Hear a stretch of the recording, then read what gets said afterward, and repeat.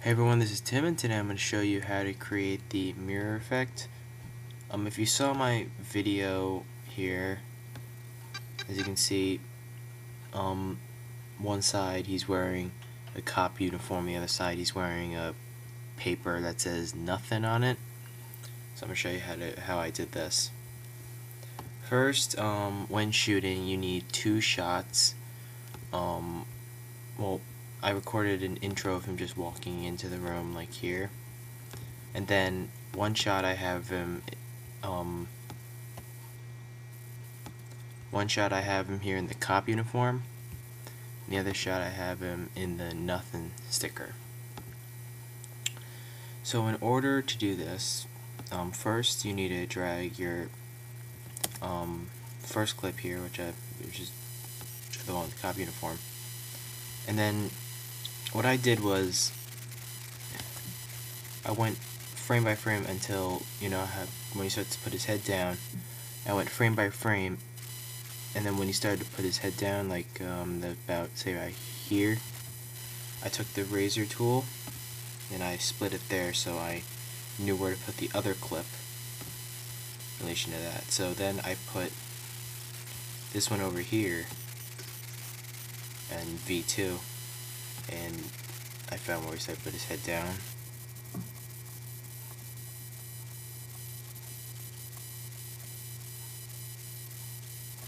Let's just say right there, I split that too.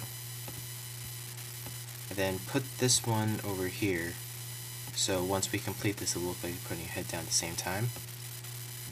Then you just put this here. Then I like speak the first few, so I had to make sure that I cut that out.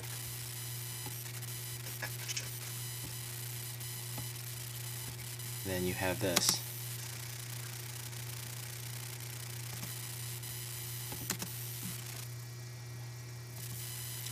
Sorry that looks kind of weird with the well, nothing, but this tutorial on it. If you do this, it'll probably look much cleaner. So then what you want to do is to the second track, apply, or do this instead.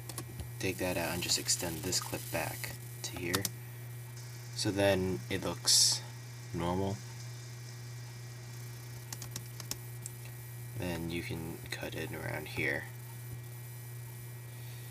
So then what you want to do is to the second track, apply under video filters, matte, apply a 4-point garbage matte here to the second track. Depending on what kind of mirror you're using, you may need an 8-point garbage matte. But because we were using like a square mirror, if you're using a square rectangular mirror, a 4-point garbage matte would do. But if it's like a curved mirror, you're probably better off, probably look better with an 8-point garbage matte. But with a square rectangular mirror, 4-point garbage matte is enough. So then what you want to do is take each corner and match it up with the mirror here. So we put one corner up here, in relation to the second track, one corner up there. The other corner right there. As you can see, we're now starting to see the police officer. Though you may want to, at least for this shot, I'm going to put it right here so it looks a little better. 0.3. Put it right here. Then you may, after you're done, you may need to go back and fix it a little bit so it'll look good. So I'm just gonna go back here, fix that, come over here 0.2 and put that right there.